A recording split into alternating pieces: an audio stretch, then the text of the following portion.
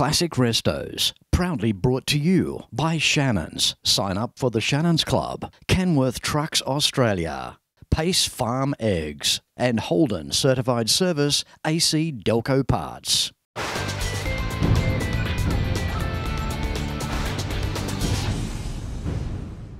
G'day, I'm Fletch and welcome as I bring you back to Far North Queensland. You're about to see just some of the 2024 Atherton bike, car and truck swap meet in this week's Classic Restos.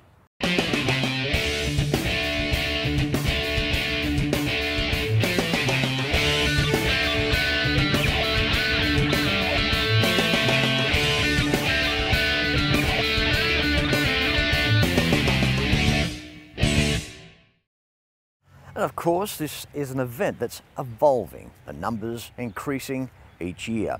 It's thanks to Don and the Atherton Wrecking Yard, and of course, Scripture Unions providing the chaplaincy for the kids that require it. And it's the 12th annual event here, and it's the diversity of what comes through the gate over there which keeps this show more than interesting. It's time now to get around and take a closer look.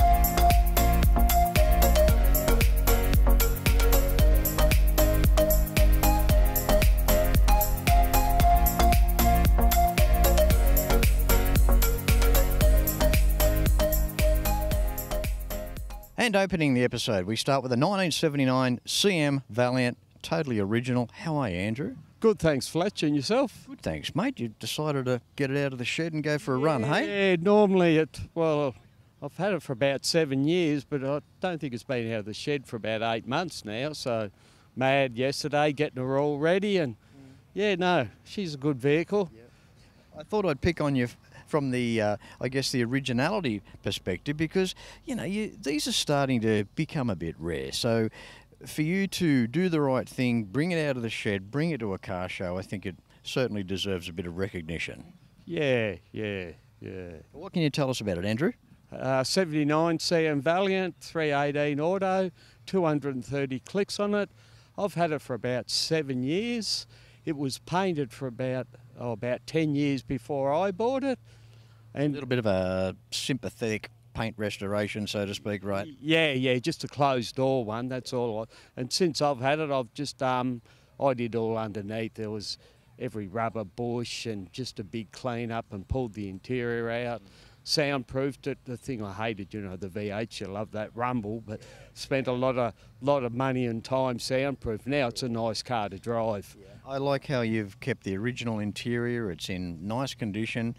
You can tell, look, 238,000 Ks on the clock. It's been a driven car, no full resto. Even underneath the bonnet, we've got the standard air cleaner there, and you can tell that it's a driver's car, right?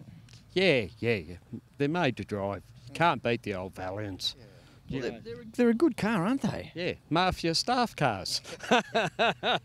That's what we were young fellas, that's what we used to call them. I think all these cars at the end of the run too, being CM, finishing in 1981 when Tonsley Park stopped making our Valiants, or Mitsubishi just took over and did the last of the batch for the CMs. But, mate, it's great to see this car here, an original 5.2 318 car as well. So the vinyl roof, that's in really good condition. Yeah. Usually they get a bit rusty under there, so I'm not sure what they did, but I've had it for a fair few years, and every time you give it a good clean, there's no rust or anything. You got a good one, mate. Yeah. Yeah, she's a good old girl. Good on you, Andrew. Thanks Okay. for No worries, Fletch. Thanks for bringing it along. Now it's time for you to go and get your egg and bacon That's muffin it. and your I'm starving, and your coffee. Yeah, and I'd like a couple more Valiants as well. Oh, you're in the Would we all? oh, you're in the place. You just don't know what you might find here today. Yeah, So that's right. No worries. Thanks for that, Fletch. thanks, Andrew. Yep, all the best. Well, I've got to say it's quite different to see a Monaro with a 6-cylinder engine. How are you, David? Yeah, I'm great, Fletch. Really This good. is a beautiful car. 1968 HK 186S. What's the story here, David? Oh, well, I bought this car in 1979. Paid $1,500 for it. And, yeah, it's stayed with us and been in the family the whole time since. Now, have you kept it that long deliberately, or was it by chance? No, it's totally by chance. I've had quite a few Monaros in that period, like a lot of Monaros, actually. And just for some reason, this old girl has just stuck around. It's just always just been sitting out the back there or sitting in a shed somewhere. There must have been so many temptations over those years where, oh, I might get rid of it, or I might trade it up, or whatever, sell it.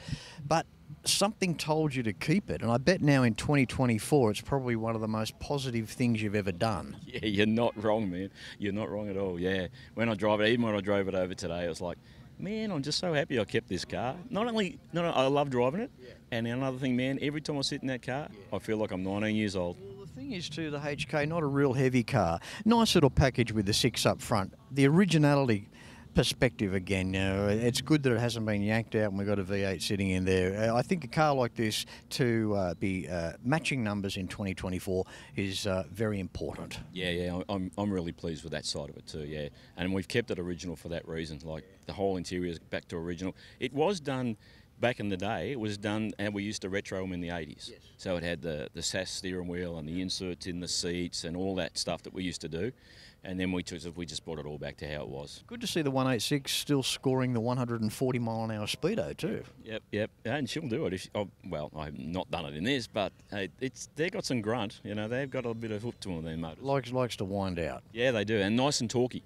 Like I can be in 4th gear and just plodding along in 4th gear. They're so. Well, the big brother with the 327 had no problem with getting up near around there. Oh yeah, that's for sure. So I'm led to believe, like on racetracks and stuff, you know. Yeah. Exactly.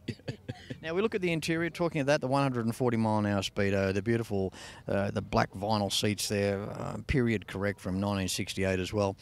What a time! It is a time capsule, isn't it? It is, mate. Yeah, it really is. And the speedo, the tacho down in the console and all that sort of stuff. It is. Yeah, exactly, man. It's exactly you just go back to that era. Yeah. You really do. Yep. Over the time, the Monaros you've had, a favourite? Oh, probably this old guy. I did have a 327 way back early, but it was a monster. We talk about this. We realise sometimes it's not always about performance. You don't have to have 400 horsepower every time to have a good car. Oh, yeah, absolutely. It's that drivability, and that I reckon it's that feeling you get when you're driving that car. I really do. And some cars, I don't know, man. You'd know. Some cars have just got a look to them for some reason, and this was just always one of them. You could sit with 10 other Monaros, and this just had a look. Yeah, for some reason. Yeah. David, great catching up with you. HK Monaro 186S from 1979, he's had it. What do we say? That's fantastic stuff, mate. Fletch. Awesome, man. Great talking to you. Thanks a lot.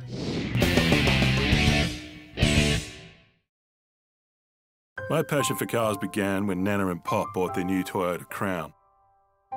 It was Nana's, really. She loved that car. We went everywhere in it.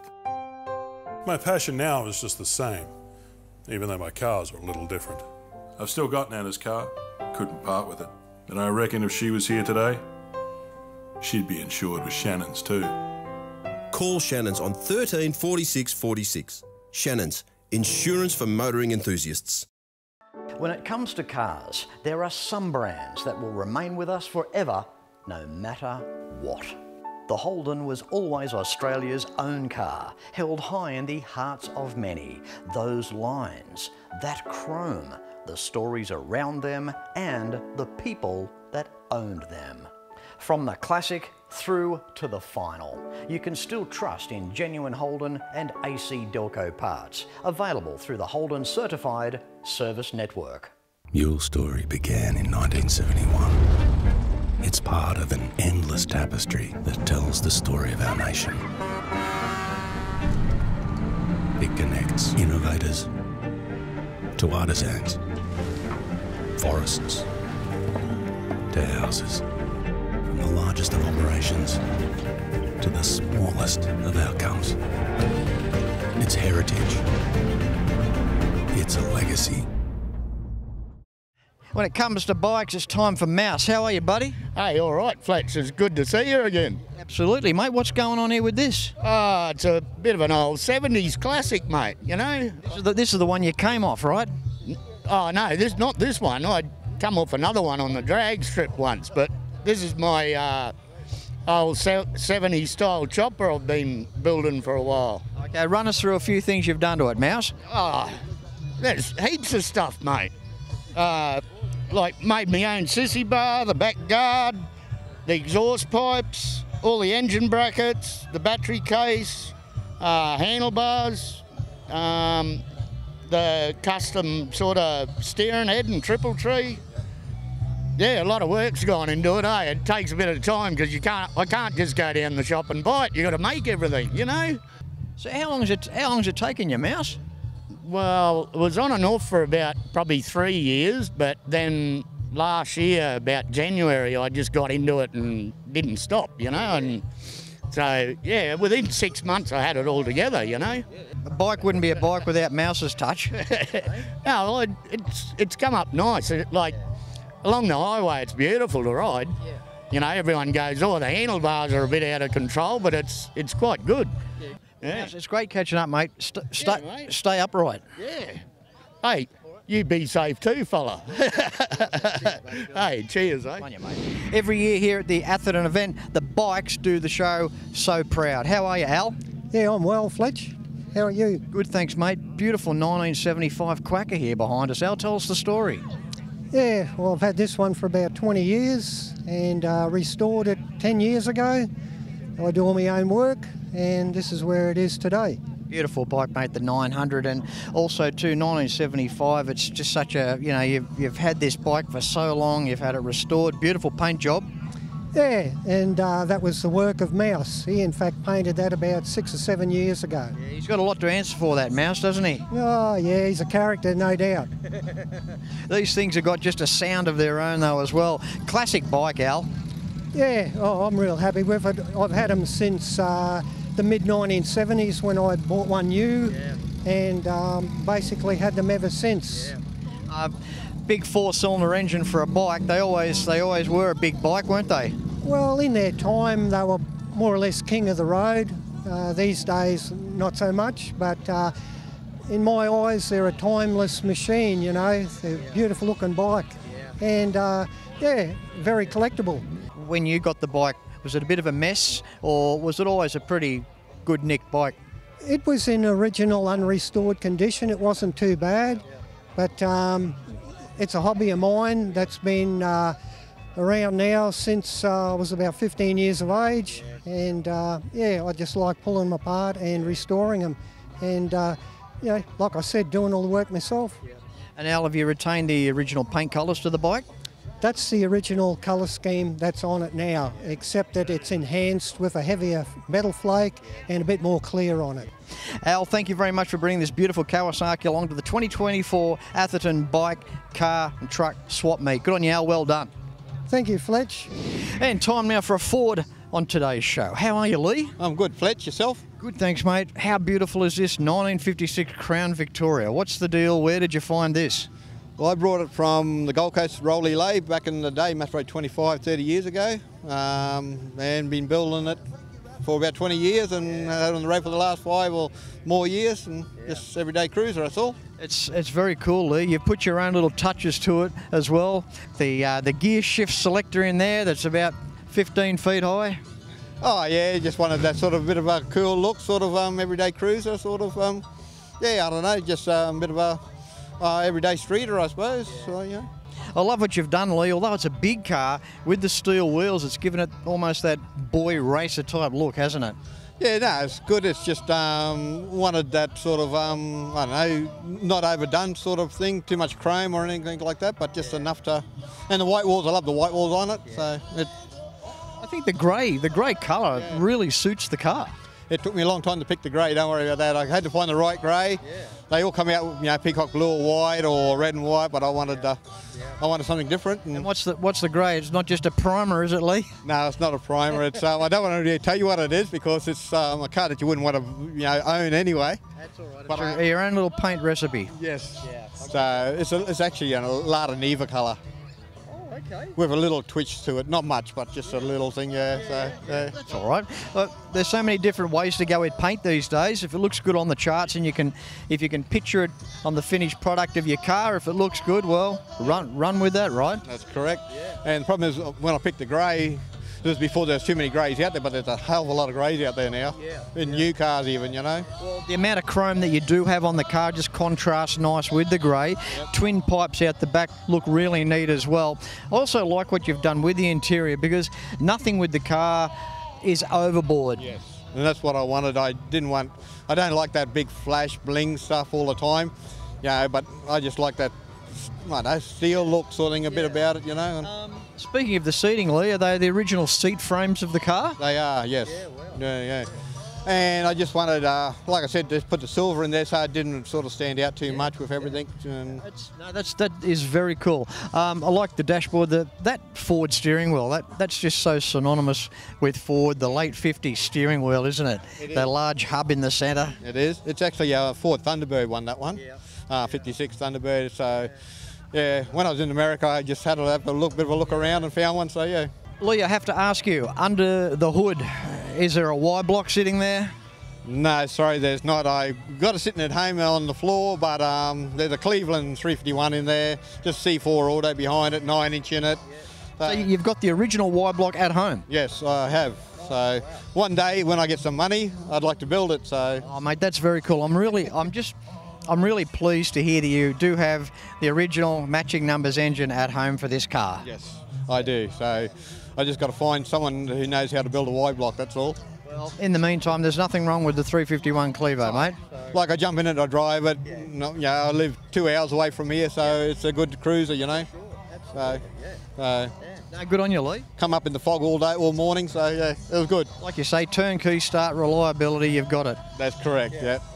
Okay, mate, well, keep up your great work in preserving the car. I mean, you said earlier you've had this car a long time now. Yep. Yeah, no, I've had it for about 25 years now or plus. So. But yeah, jump in it and we go for a drive whenever we want to. So yeah, it's good. Oh, good on you, Lee. Well, I appreciate you bringing it here to the Atherton show. Donnie does a great job here, doesn't he? He does. It's everybody looks forward to this day, and the weather's perfect for once. It is, mate. All right. Good on you, Lee. Thank you very much, mate. Fletch, no worries. Cheers, buddy. All right, thank you. Like Dad, I've always been a Ford man. The Falcon Squire wagon was unloved in 1964, but turns heads today. The Americans call them woodies, but the panelling, it's just fiberglass and plastic.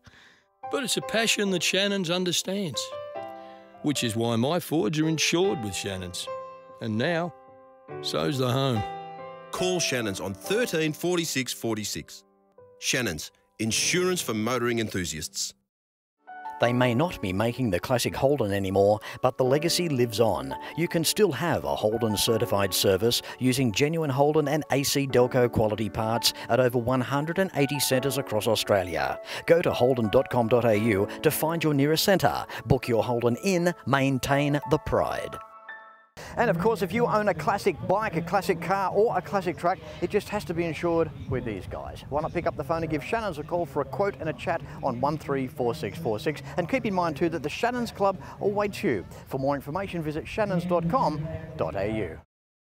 And a recent acquisition as advertising sponsor to Classic Restos, I'm very proud to announce Kenworth Trucks Australia out of Bayswater, Victoria. This is very timely. We have this guy with us now. How are you, Greg? I'm good, thanks, Fletch. Top day here, beautiful day. That's all right.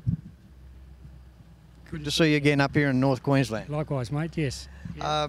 Now, making the effort. That's all right, Greg. Now, we've got a 1972 Kenworth here behind us, out of Bayswater, Victoria, obviously. What's the build number, Greg? Our build number 400-204.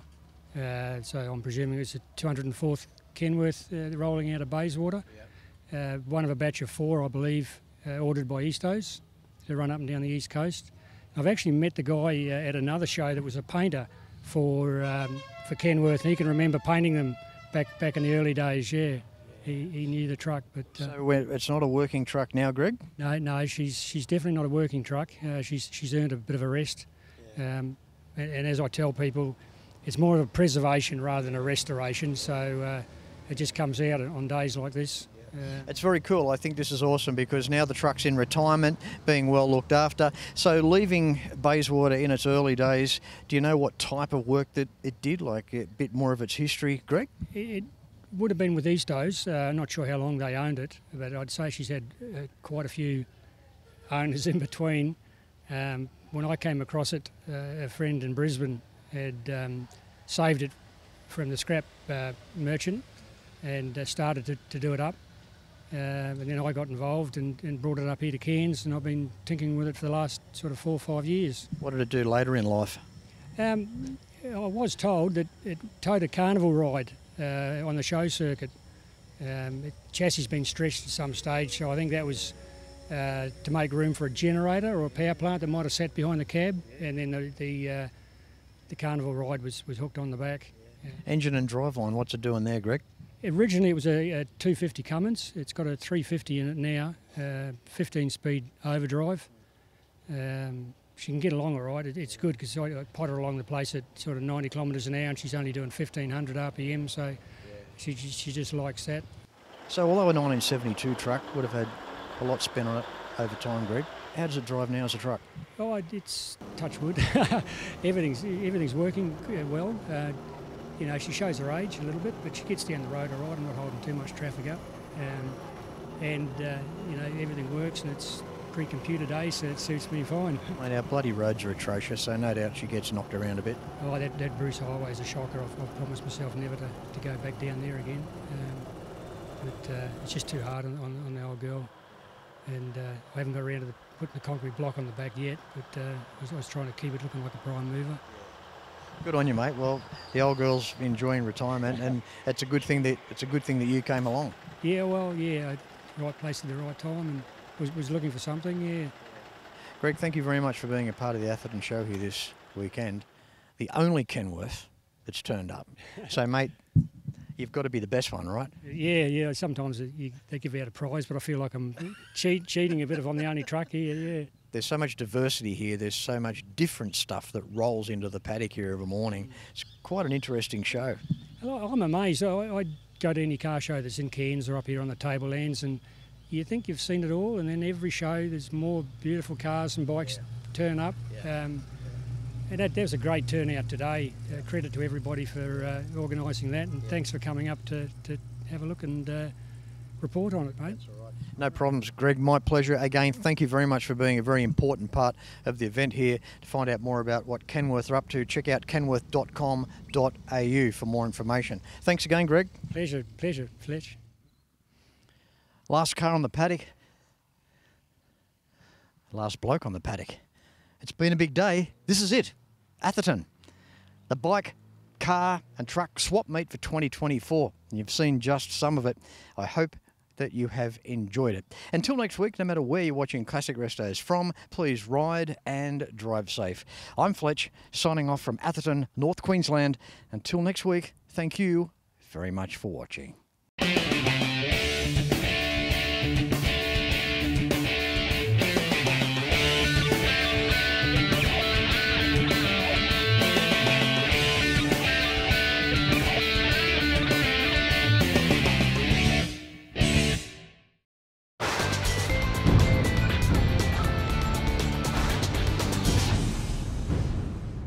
You can like and follow us on Facebook at facebook.com/ClassicRestosTV and watch catch-up episodes at shannons.com.au. Classic Restos, proudly brought to you by Shannons. Sign up for the Shannons Club, Kenworth Trucks Australia, Pace Farm Eggs, and Holden Certified Service AC Delco Parts.